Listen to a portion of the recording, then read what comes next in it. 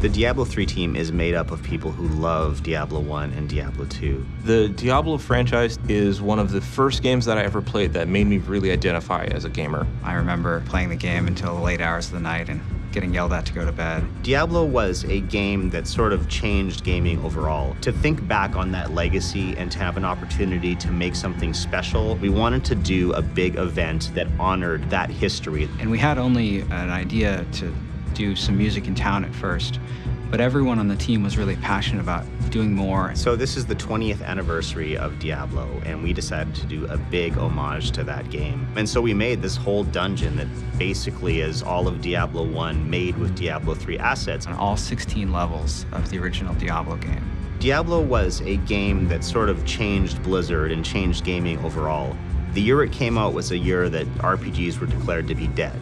PC gaming's death had been declared multiple times, and Blizzard was a company that sort of always proved that wrong. So our goal for the Darkening of Tristram event is to give our community an opportunity to go back to the game that started it all, to the dungeon that started it all.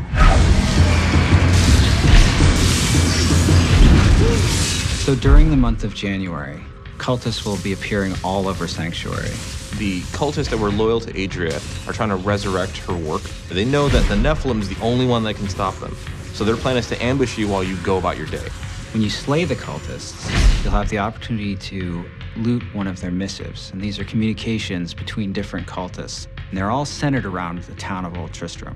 And when you go there, near the fountain in the center of town is this magical portal. When you enter it, you enter the world of Diablo 1, and you enter it in style, in something that we call glorious retrovision. You get a pixelated filter that overlays the whole screen. The camera's moved and your animations have changed. The player, the monsters, everyone's locked to 8 degrees of rotation. Your character walks everywhere, just like old times. You'll notice that the sound is a little bit tinnier. The sounds repeat more often, which was a classic thing in 90s games. We really wanted to capture the feeling that we all remember from playing Diablo 1.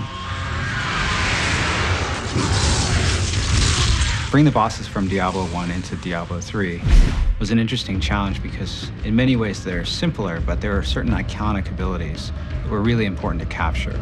The speed that the Butcher charges you when you open his door, his overhand attacks and his swings. He's really hard, he's really fast, he hits you and he kills you really quickly. And that's exactly how I felt the first time that I ran into the Butcher in Diablo 1. Even though we have the Butcher model in Diablo 3, he's a different Butcher and he's very detailed. So we actually made a more Diablo 1 version of the Butcher.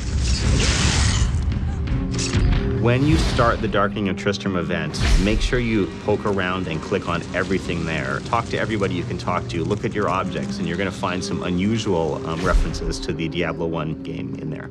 The other thing that I like to do is start with a fresh character and play through it from level 1 to really get that Diablo 1 feeling.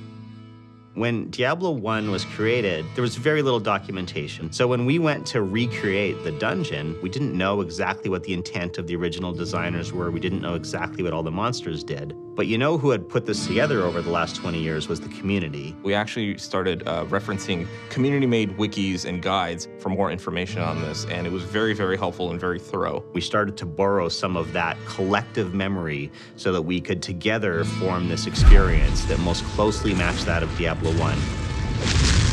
One thing we decided we couldn't do, we just didn't have time to redo the user interface. It was out of scope, we didn't have time.